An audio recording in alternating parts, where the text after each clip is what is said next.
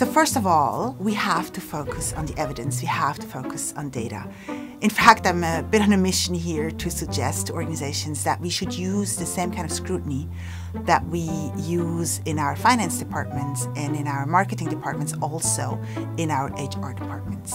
As you're thinking about the data that you want to collect, you should think about representation. That means you should look at the fraction of women and men you hire compared to the available pool. Then you should repeat this exercise, looking at career advancement. At each hierarchy level, how many men and women do we have? What does our promotion look like? Really take a very close look at how you compensate men and women, not just in terms of salary, but also in terms of bonus. You might also want to look at how you allocate work, because what we often find is something that we call performance support bias, where women aren't given the same kind of support as their male counterparts. Do not focus on fixing mindsets or fixing people, but instead fix your systems. And when I say systems, I think about formal procedures, how we recruit, how we hire, how we evaluate our job applicants.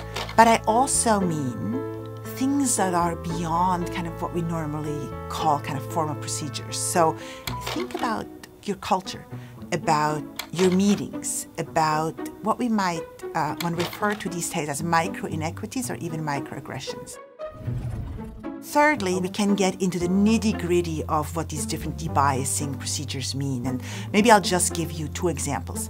The first one is, if you think about your job advertisements, we now know, and we have the big data to in fact help us predict how likely employers are to attract women when they use words such as competitive or assertive or leader, which stereotypically are associated with men, as compared to words such as collaborative or cooperative or compassionate, which traditionally are associated with women. Debias the language that you use in your job advertisements. I think that's a very low-hanging fruit that really any organization can implement. Maybe a second idea for organizations is to think about their career advancement. That's really where much of the action is today, where we're losing a lot of female talent.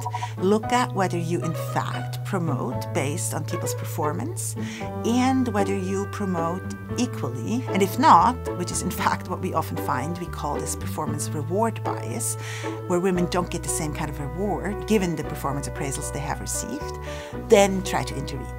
For example, you might want to think about informing your managers on their promotion track record by gender.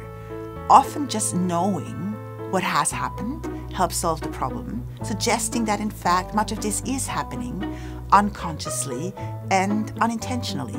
And by giving people the tools to fix some of their own behaviors, we can really move the needle in the right direction.